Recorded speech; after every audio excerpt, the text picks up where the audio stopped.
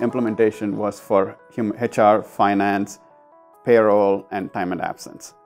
We went with Workday as a solution for those products. The traditional way of doing ERP is you have a group of people that go off, hear what's needed to be done, that go off and do the stuff. People wait for 8 months, 9 months, almost a year to see even the first vestiges of what the new system is going to look like.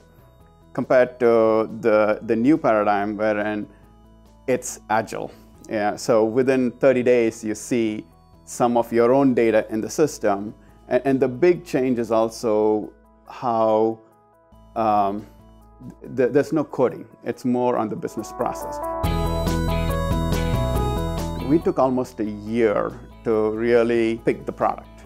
And the reason we did that is we wanted to make sure that we included every single person within the functional group to see what the new product's going to be.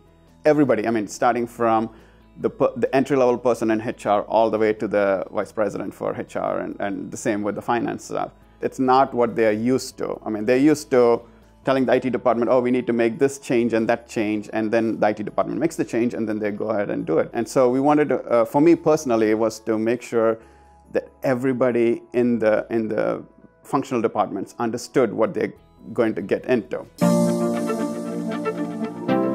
The day we started implementing, we had a change management team in place.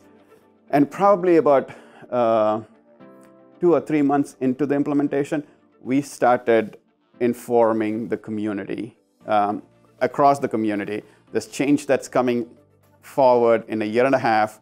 Be prepared, here's what it's going to be. You see iterations of these things coming up quickly. You can actually show the end user what it's going to be like with their own data. We thought reporting was easy in this new system. The users would be able to create their own reports and do this stuff. It's not easy. That's one big drawback that I would say from a Workday perspective. A functional team cannot do reporting. It still has to be IT that does the reporting.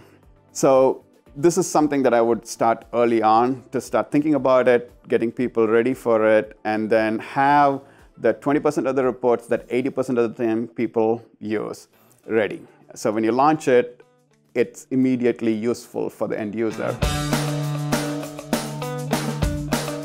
So we looked at best practice across the board, and we started with that, rather than going and replicating what we had, which was a system that was set up in 1999 for us. It was partially successful, I mean, to be honest, because, I mean, there are still, I mean, it's basically the folks that have done this for a long time. So, but we evolve.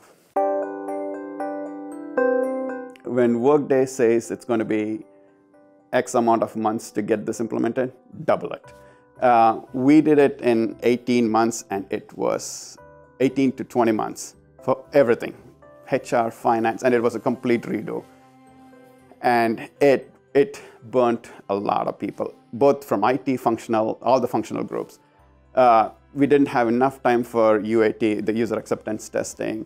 So I mean, it can be done, but that's not the ideal way to do it.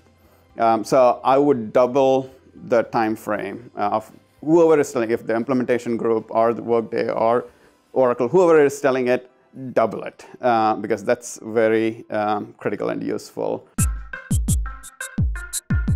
The security structure setup is very, very complex. And the thing that we did was we thought, well, nobody had talked to us about security being an issue, and setting up the security being an issue. However, so we kind of deferred it towards the tail end of the project. And setting up the security has immense implication to how the BPs are set, the business processes are set up. Because each role and each action has a role that has implications to who has access and who sees what, has implications to what report. So if I give you a report and there are fields in that your role is not authorized to see, your report's going to be empty. So you need the data to do some decisions, or you need the data to do your day-to-day job, but then you have an empty report. So thinking through security, the architecture, not the technical architecture, but the architecture of how security, the roles and groups and domains and all that stuff, very early on. Have a security person, like the change management team, have a security person involved and sitting in every single business process meetings because they need to understand what roles, and it's not who the person should be, but what are the roles, what are the domains, and what are the groups that needs to be set up.